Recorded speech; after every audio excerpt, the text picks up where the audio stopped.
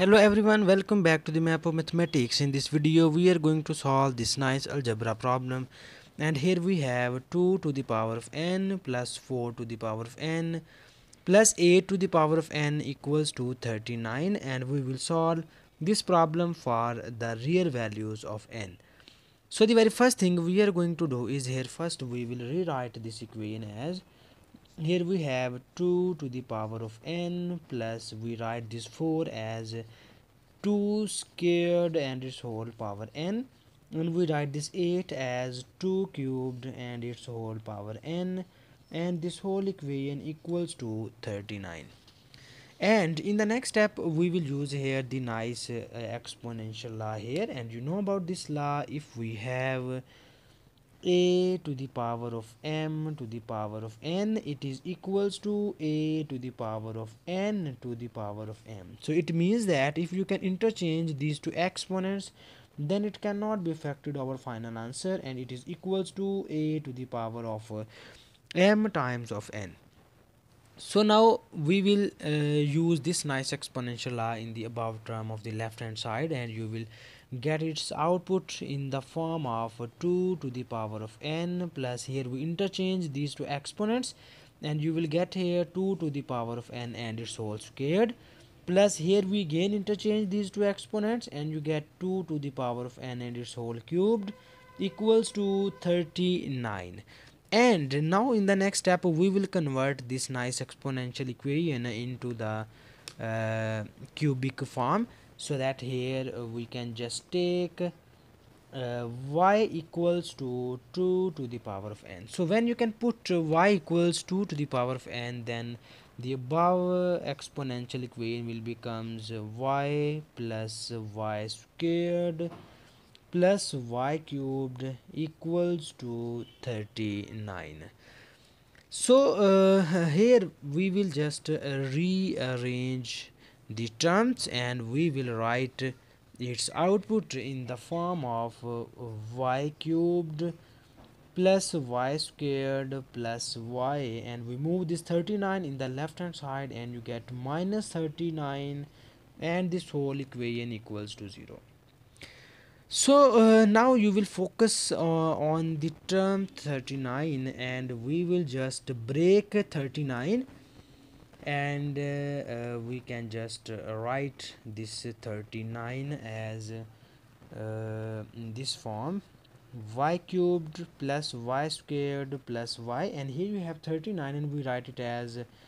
minus 27 minus 12, and this whole equation equals to 0. Because you will see here, when you add 27 and 12, then you will get here 39. So now we will rearrange the terms, and we make the pair of y cube with 27, and here you have y squared plus y and minus 12, and we write again this minus 12 as minus 9 minus 3, because minus 9 minus 3 equals to minus 12.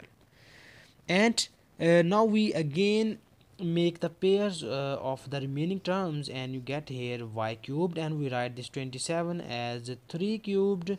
and plus here we make the pair of y squared with minus 9, and you get y squared minus 3 squared, because 3 squared equals to 9. And here we have y minus 3 equals to 0. So in the next step you will see here we need the two formulas, in which the one is cubic and the other is square. So now I can write here these formulas. We have a cubed minus b cubed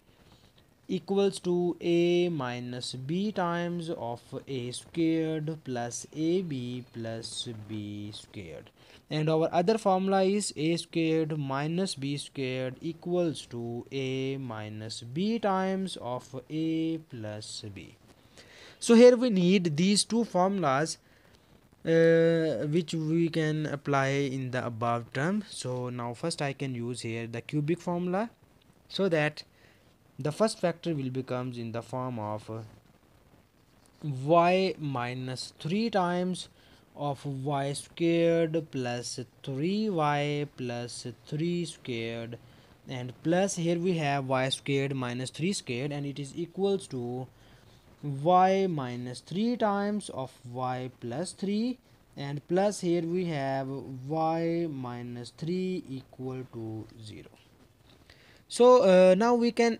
make the factors of all the terms, and now you will see here we have y minus 3 be the common factor on each of the term, so that after taking common y minus 3 we will get here y squared plus 3y plus 9, and here we take common y minus 3 and you get y plus 3, and here again you take common y minus 3 and you will get here only 1, and this whole equation equals to 0.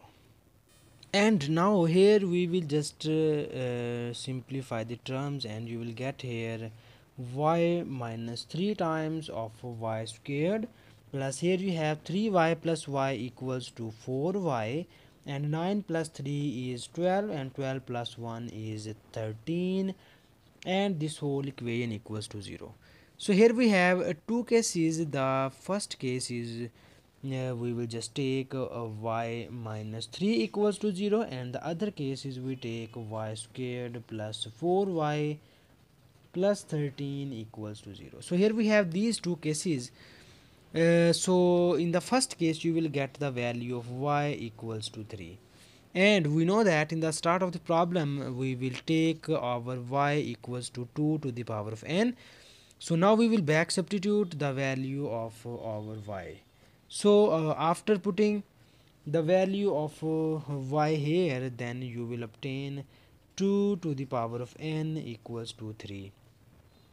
And now we will move this second case, and now first I can check our second case have real roots or not by using the discriminant formula. So that here we have a equals to 1, b equals to 4, and c equals to 13, and now we will check the roots of this equation or behavior of this equation by using the discriminant, which is delta equals to b squared minus 4 times of ac. So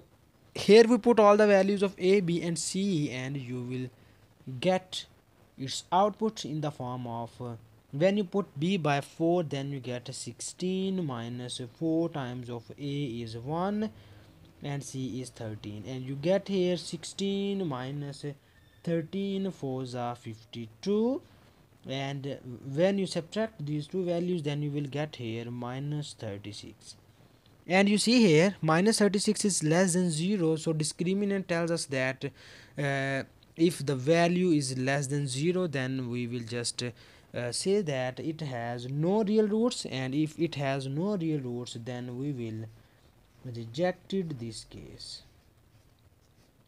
And if we reject this case, then we will proceed here this case only, and in this case we need to take the log on both of the sides in order to find the value of n,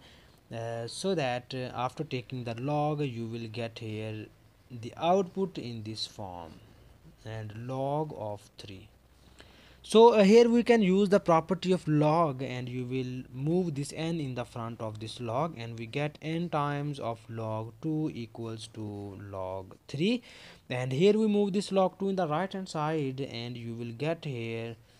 n equals to log 3 over log 2. So now here you will use the logarithmic table or calculator in order to find the value of this n or the value of log 3 and 2. So after using this calculator, you will easily find the value of n, which is equals to 1.5849. So this is the our final answer of this problem. And thank you so much for watching this video. Please subscribe to my channel for more exciting videos.